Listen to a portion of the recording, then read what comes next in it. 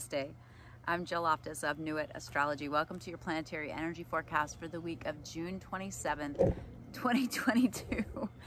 Don't mind as my cat knocks into the tripod. All right, we're going to move forward. We're going to start the week on the 27th. We have Mars coming together with Eris, all right? And so Eris is the energy of kind of discord, of discontent, of kind of difficult energy. So watch that as the week begins, because it's going to build into a more complex energy with Mars. But just keep that in mind for the beginning of the week. If you find yourself a little more discontent, feeling a little more grr, make sure you just employ the high vibrational Aries qualities, right? Now, this Mars is also going to be activated in a sextile to Saturn over there in Aquarius. And so there's a bit of luck here, something that you take action that you really want to concretize, you want to bring into the reality of the Aquarian area of your chart. So watch for that bit of luck. Sextiles require that you do something. The magic just doesn't happen, okay? It's opportunity. So pay attention to that. And we've got the moon coming together with Mercury. All right, so moon touching Mercury. So lots of ideas, a merging of head and heart. This is in the sign of Gemini. So keep that in mind as well. This moon is also going to trine Saturn. So we've got some nice Saturn aspects. And then the moon is also going to sextile Mars. It will square the Neptune.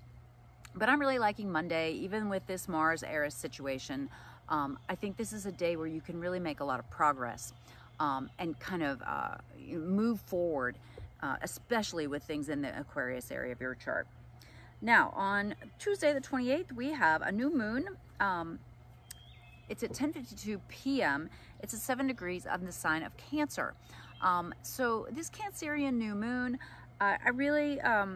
it's got a little bit of blessing and a little bit of difficulty. It's coming with Neptune stationing. So overnight, the night before, Neptune is going to retrograde at 25 degrees in the sign of Pisces. So pay attention to that, particularly if you're a Pisces. This Neptune station date is a really good, important date to pay attention to, just to kind of see what the overarching themes are of what you're going to have to maybe re-examine, redo, or rethink in that area of your life over these next few months. Remember, Neptune moves really slowly, so it's going to retrace its steps over these next few months. Just pay attention to the symbolic events of the station point. Now, back to this new moon. We've got this new moon. It squares Jupiter. At the same time, the sun is also squaring Jupiter, right? So the moon and the sun are together. That's what makes the new moon, but they both are in a square to Jupiter. Now, I'm not seeing this as particularly difficult. I see this as a kind of a turning point kind of new moon. Definitely a time for getting real about what needs to change in the Cancer area of your life. So look for that. Excesses of any kind will not be tolerated because of that square to the Jupiter, right? So false optimism, no. It's kind of a reality check.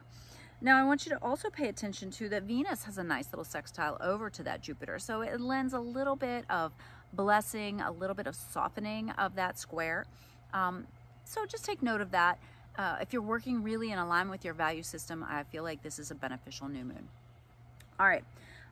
Wednesday, we have a sextile from the moon, which is in Cancer, over to Uranus. So Wednesday, have your synchronicity goggles on, because the possibility for something just kind of magically happening or coming forward, sudden, shocking, beneficial events, absolutely positive.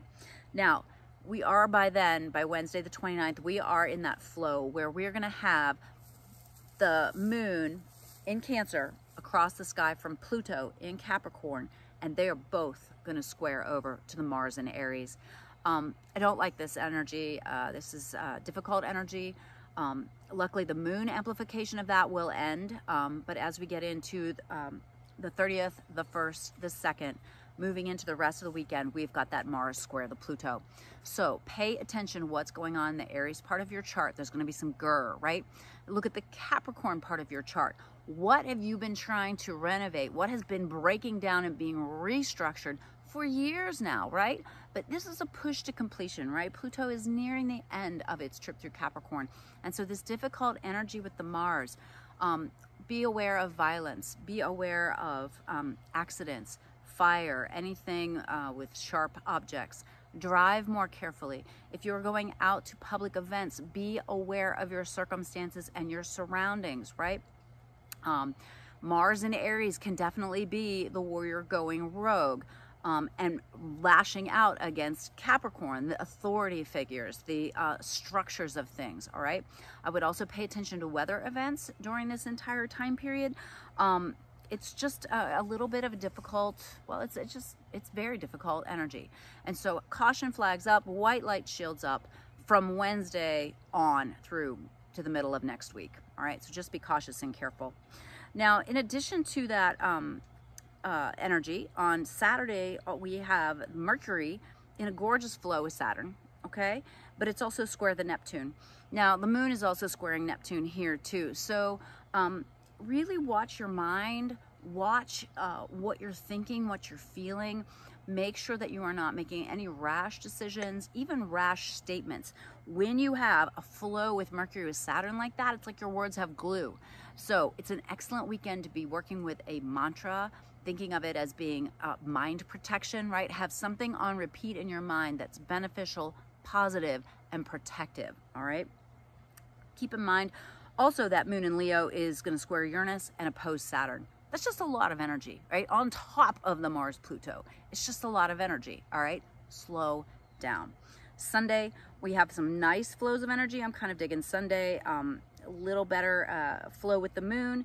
The moon is going to send a beautiful beam of energy to Mercury, and it's also going to send a nice flow over to Mars. So this offers a little bit of instinctive positivity as far as how to handle anything that might be coming up. So keep that in mind. But I want you to be super careful through that weekend, all right, and into the following week, all right? Be wise, all right? Be really wise, and then see symbolically what's occurring, and so you can react in a positive, beneficial manner for yourself. All right, well, I hope this was useful, helpful. If it was, please like it. Please comment below. That always helps the channel to grow. And I'll see you next week for the next planetary energy forecast. And I do have my July forecast up, so be sure to check that out. That gives you a little bit more information about this, the way we're entering this month, and the variety of changes that are coming up pretty rapidly. All right. Shanti. Namaste, my friends. Bye.